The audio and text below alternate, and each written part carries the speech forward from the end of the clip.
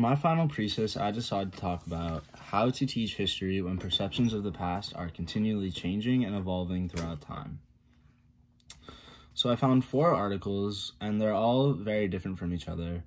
2 in the fact that they're very specific and give a kind of wider scope of why we should be teaching a more accurate portrayal of history. And then 2 are very specific to specific areas in a history classroom that could use more work with a better portrayal of an accurate history. And those are the settler colonial tensions with indigenous peoples, and also the slave trade and the inner workings of slavery and the slave trade.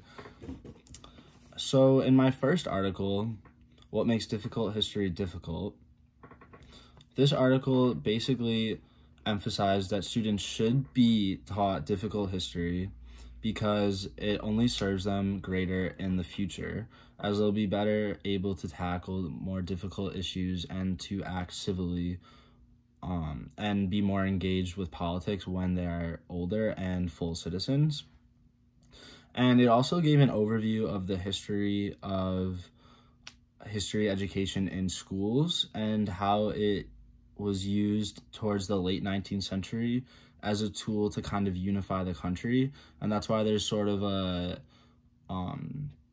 bias swayed positive patriotism when attached to history nowadays, when we view tensions with the North and the South, when we view slavery or even like settler colonial interactions with indigenous people. We kind of tend to look at it in a biased way and present the United States as something greater than it was, and as if they didn't know what they were doing was wrong, and that is not true at all.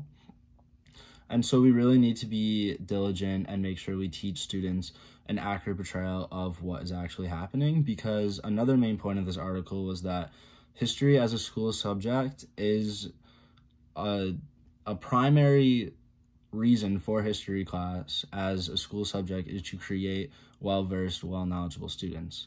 And if we give them an inaccurate history, we're only doing them a disservice and creating citizens that are not knowledgeable or well-versed. And so my next article talked more specifically about African slavery and how we teach the origins of slavery.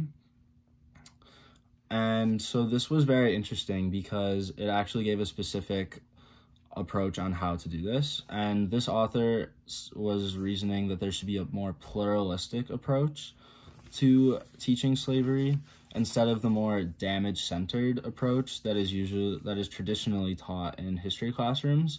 And the damage-centered approach involves teaching that focuses primarily on the victimization of Africans in Africa. And it also includes a historical context that shows students that there are other races that were once enslaved, like whites, blacks, and Native Americans. However, that can serve to confuse students, as it doesn't really give a reasoning or basis for why Africans were chosen to be imported to the United States or to the 13 colonies. It kind of just serves more to be confusing. But a pluralistic approach kind of acknowledges different contexts, and it also acknowledges the African side to this history too, and it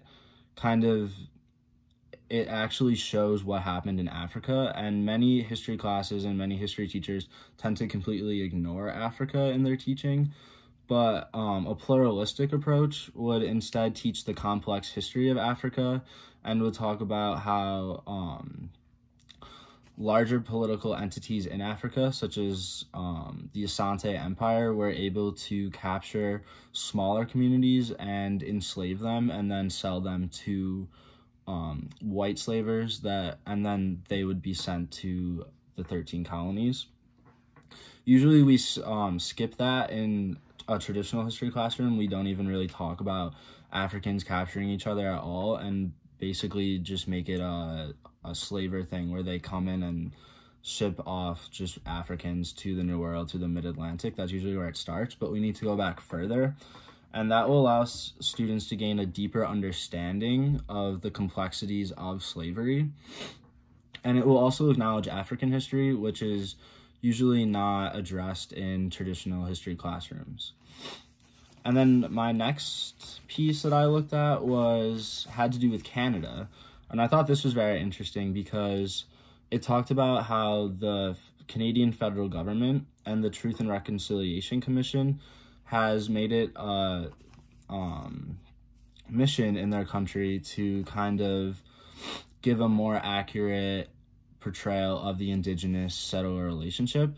And there are efforts, federal efforts and governmental efforts for schooling to be changed to kind of portray a more accurate history of this. And I thought that was very interesting. But what is also interesting is that the author of this makes a point that in order to successfully teach a real account of what actually happened between settler and Indigenous relationship, we need to look at three major tensions that are still haunting the Indigenous community.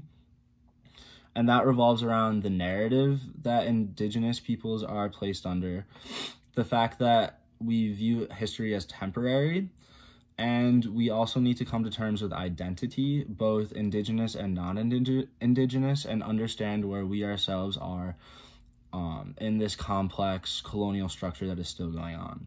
But I chose to focus on the temporality aspect of this, and this author makes the point that we need to present historical events in a way that shows that these colonial structures or structures in the past do have ongoing legacies that are present in the future as well.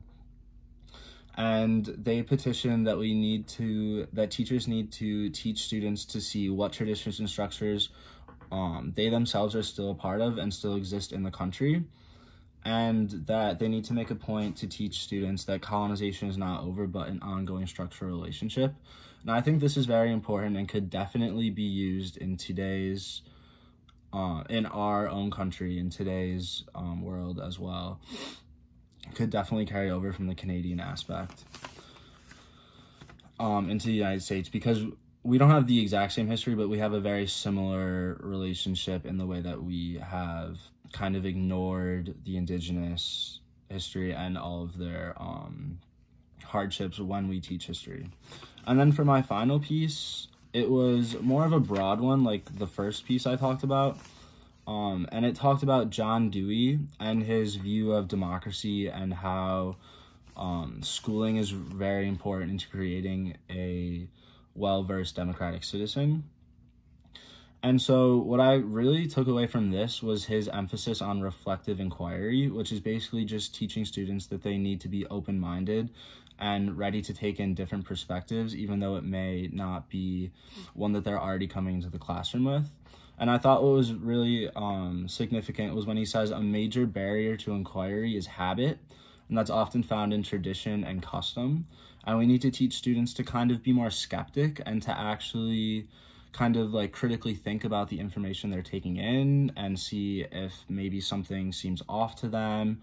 They need to think critically, and teaching those skills will ultimately create a better, well-versed citizen in the future when students finally graduate, because they will be more likely to challenge unjust political systems, but they'll also be more likely to embrace diversity and to accept different perspectives of thought that are not their own, which is very important, especially in our country where there's many different viewpoints coming from across the aisles, across political parties, across just people of different races. We need to be inclusive of everyone and to really take in everyone's different perspective. And so I think that there's a lot that needs to be done in history classrooms, but and I think that starts with a history teacher and allowing students to see multiple perspectives and to really gain a better, more full understanding of what actually happened in the past.